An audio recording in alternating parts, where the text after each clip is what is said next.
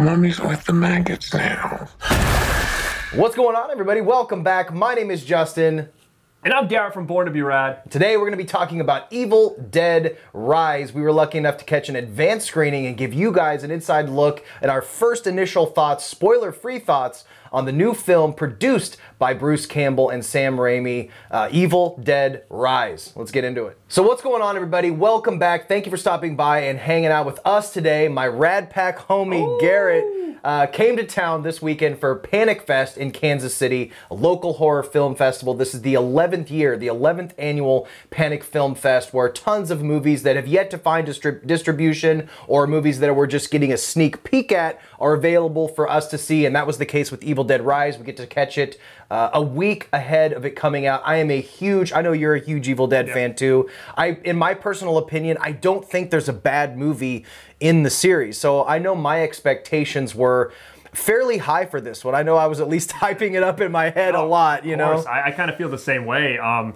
a big Evil Dead fan. The whole franchise, we've talked about this before. We've talked about it. We've talked about it with Mel, who is the third member of the Rad Pack, and she was with us this weekend as well. And we've said in the past that as a franchise, Evil Dead is kind of really good straight through. I mean, between the first one, Part 2, Army of Darkness, even the TV show, and then the 2013 remake or reboot or whatever you want to call it, I would even say 2013 kind of is almost like, still feels like a Part 4 to me with just a new cast of characters, which was a great movie, I thought. Yeah. So leading up to this one and seeing the trailer, I kind of thought to myself, it looks promising as well, and I try my best to not go into a lot of these current movies with any expectations at all, because for me personally, I find myself getting a little bit more disappointed than not. But with this one, I almost could not be somewhat excited, especially, like you said, because we got to see it early, so my hype for it was even more, because I'm like, oh my god, we get to see an early screening, which is really weird, because man, I saw an early screening to the 2013 one as well,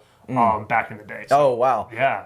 That's rad. Yeah, I am a huge fan of 2013. Like I said, I'm a fan of all the original movies. Each one of them is so much different. They all have similar aesthetics, but Sam Raimi, at least in the first three, was able to kind of reinvent the films. He almost did like a loose remake for Evil Dead 2. Army of Darkness, he did something completely different. Evil Dead 2013 had a way darker vibe, but still kind of kept a lot of the aesthetics. And going into the brand new one, I feel like we still had a lot of that same feel. Although it's taken out of the woods, we're now in a big city. It takes place in this high-rise apartment. We're introduced to this new batch of characters.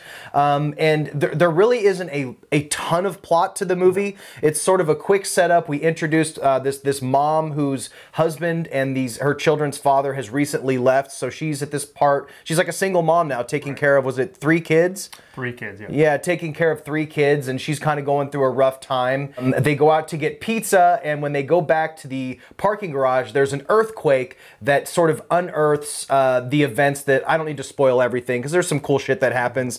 An event happens that sort of puts all the wheels in motion for the chant to happen and the book to get revealed.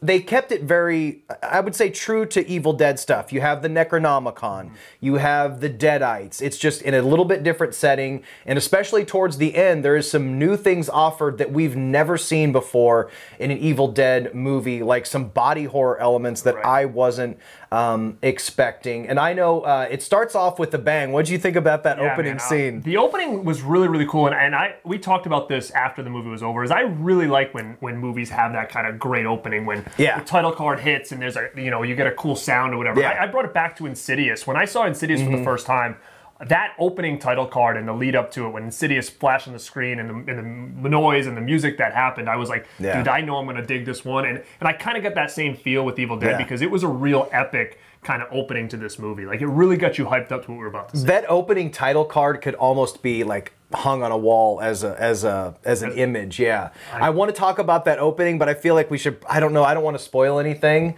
But it is kind of a cold open that really sets the tone, that lets you know, hey, this movie is going to get gory, it's going to get brutal, and you're going to get everything that you want in an Evil Dead movie. When it comes to the overall picture, like I said, this is going to be spoiler free. I can't say there's anything I disliked about the movie. Maybe some things that I thought weren't as strong as other moments. I know you had some mixed feelings on some aspects of the movie. Overall, I definitely did love this movie. It's just different. I feel like I have to see it a couple more times. We've never seen like children introduced to an Evil Dead movie. It's always been like a group of teens, or in the case of Army of Darkness, like going back to medieval times. And this is different. I mean, all of our protagonists are kind of children, I guess, which is different, but the stakes were kind of high because you had this family aspect.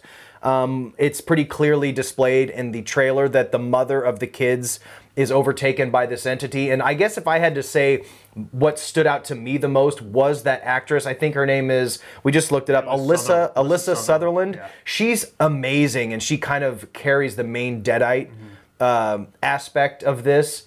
But what do you think? What were your main like positive takeaways of it? A lot with what you said. I think that the effects were really good. I think what we end up getting as the movie starts to, get towards the tail end of the movie, it really ramps up to like this big kind of ending. And I really like that. I like the effects. It really still feels Evil Dead to me. I think what my only issue is I think that to me, leading up to where things start happening, it's a little draggy a little bit. I agree, yeah. And I feel like 2013 at least had a real cool, I felt like that movie, even leading up to when everything happened, was just a more interesting story of like trying to get her help and because she was an addict and all that stuff. And I just feel like that was a little bit more.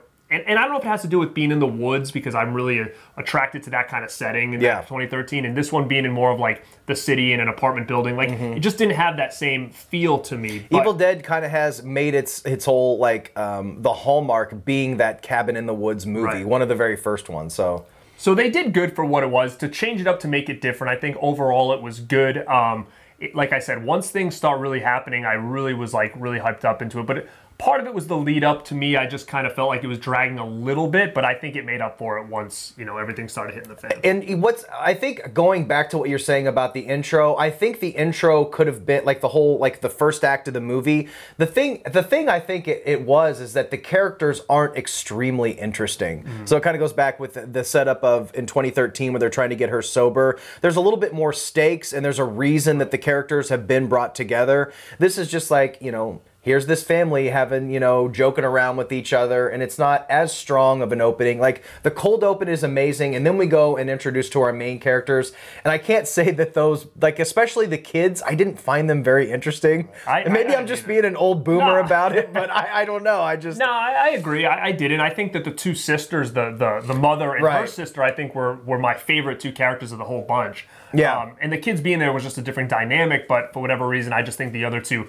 really kind of held it together. It almost could have been, you almost could have eliminated one or two of those kids, because you're right, the sister aspect really kind of hit the emotional notes that I was looking for, because you have the one sister who has all the kids, and then she has another sister who is kind of like, maybe doesn't have her shit together, and she shows up after not being there for her sister after her husband leaves. So that strained relationship was more interesting from an emotional standpoint. And then you have the kids. The little daughter, who was kind of cool, who was making like the spears and doing her thing. That was kind of cool. And then one of the other kids is like a DJ. I felt like that part was kind of cheesy, where they showed her doing her DJ thing with her headphones. I don't remember though. Did that lead to anything, or was that just like this is what they like to do? Well, without going into too spoilers, I think the only reason that existed is so that she could find that vinyl in the basement. Okay. So it was like connecting that with, there's a record aspect. I don't want to spoil anything, but other than that, it was pretty unnecessary. But you do get amazing gore, like Garrett said. You do notice some like digital blood. A little bit. I'm not a huge fan of that, but I wouldn't say that like a digital gore or CGI took away from it, but you could notice it. Yeah, I agree. There was some parts that kind of felt like that, but I think what Evil Dead does well, and I'm glad they kind of stuck to that, is it's a little overly gory, which is what I like, because it's not unnecessary gore. It makes sense because like Evil Dead's kind of always had that track record. So I really just like that keeping with that, because when you're going to go see an Evil Dead movie, it's going to be pretty gory. It's going to be almost kind of off the wall when it comes to how bloody you're going to see. Right. And I like that they still did that, and that to me just really still makes this a real strong entry in this whole franchise. And if I had to give it out of 1 out of 10, I'm going to probably say 7.5 to 8 out of 10 for me, I think, on this as a whole. Like you said, it was very late when we saw this. We had traveled all day to get here. We saw it late. So another viewing of this, I think, is something I really want to do, which is, to me, is great because there's a lot of movies that we've watched this weekend that I said, yeah, that's a one-time watch for me. Yeah. But this one is definitely like, I can't wait to see this again. And then maybe there's stuff I either missed or whatnot. So, yeah. So I think my rating would probably be pretty similar. I wouldn't go below 7 because it's a damn good movie. It just didn't hit like I feel like 2013, I've always spoke very highly of that movie. I would almost consider it a perfect horror film. I know a lot of people hate on 2013. I'm not sure why. Really? I don't understand. Just because Bruce Campbell. It's like Bruce Campbell or nothing, you know? Yeah, I feel like, I don't know, I feel like a lot of people give that one a lot of credit, and I agree. I think 2013 is better than Evil Dead Rise, but I do think that a lot of people are going to really like Rise. Like, being in the community that we're in, I think it's going to get a lot of positive feedback as far as that. So. Yeah, I would set it easily at an 8. I would rank it easily as an 8. I've always said, I think everybody in the community, we really wanted that 2013 sequel. I felt like it was set up so good for a sequel with an extremely strong lead character, which I feel like 2013 is its biggest lacking point, is some of the side characters who would continue in a sequel. I'm not sure how interested I am seeing some of these young, like, teenagers carry on the Evil Dead, but maybe that's just my own hang up. But all of the performances across the board are great. The effects are fantastic. I think they threw in a couple things. I know Mel she was a little mixed on some of the changes and the elements that they made. And when you see kind of what this kind of becomes at the end, and the changes that they made and stuff that we haven't really seen in the Evil Dead franchise before, I kind of liked it because that, to me, is like, I like that kind of horror. That, to me, brings me back to like the early 80s. Like Stuart Gordon, Brian Using stuff. So like, I really appreciate that personally. It is different than what we've seen, so maybe that's why people might be like, that doesn't feel Evil Dead, but I just kind of like that kind of stuff. I just feel like it is a little bit different, and to add new elements to Evil Dead is cool as long as they still kind of keep to the same feel.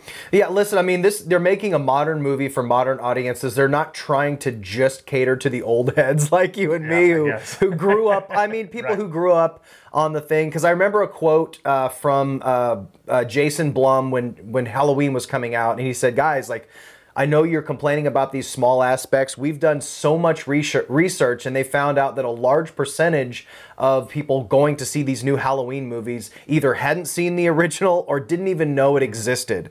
So they, I can understand why they make certain changes to update it for a modern audiences, because they're not just selling the movie to me. They're trying to sell it to the biggest amount of people and still keep the older the original audience happy, which I know has to be extremely challenging. But the camera angles are there, those creepy tracking shots are there, the split diopter shots. They'll have the Deadite with the blurry background characters. Like there's the camera techniques of Evil Dead are all there. The gore's there. The Deadites are there. I think it's going to be satisfying for the fans. I do too, and hearing you talk about it a little bit more kind of brings me back to Evil Dead's very interesting, because as much as we said we all wanted a sequel to 2013, and I still do, and I think what happened was the lead, it could be hearsay, but I remember them saying maybe she didn't want to do anymore. But she was such a strong character, and we could have led a more female lead, taking that Ash-like role moving forward. This one, I don't see any of these characters moving forward. So with that being said, maybe Evil Dead just kind of turns into people people direct it, they do it their way. There's a single story, boom, we move on. Yeah. Same concept, new idea, which not necessarily would be a bad thing. Turns into an anthology kind of thing. Where it's like, hey, we're taking that Evil Dead and we're just kind of running with it, because I don't see this getting a direct sequel. With this cast. I don't see how it would work, to be honest with you. So, but I am curious to see what comes from this, because I do think there is going to be more Evil Dead in the works, after this movie, because I do think it's going to do really well. I think it's gonna do really well too, because I think the word of mouth is already great. Like, I would highly recommend seeing this movie. I could see some people not liking certain aspects of it, but I also think it's going to do really well. It's a solid horror movie. I was afraid that maybe it would have been toned down or something, but it's not. It's balls to the wall. It's an Evil Dead movie, and it's pretty fucking awesome. Yeah, I agree. And guys, this is just our spoiler-free review. We're going to go spoiler heavy on our own channels once this comes out, but for now, if you're thinking about checking this thing out, That's what this is for. I want you guys to get our initial opinions on it, and we're telling you guys to definitely go check this out. Absolutely. And this is Garrett at Born to Be Rad with Justin at Movie Watch Daily and the Dead Couch. We are 2/3 of the Rad Pack. If you want to hear about our experience at Panic Fest, a little bit more detailed, make sure to go to the Rad Pack podcast where we're all together talking about the experience, not only seeing Evil Dead Rise together, but all the other cool things that happened at Panic Fest. You can check it out there. So again, this is Garrett at Born to Be Rad, and like always, stay rad. Stay weird. Bye.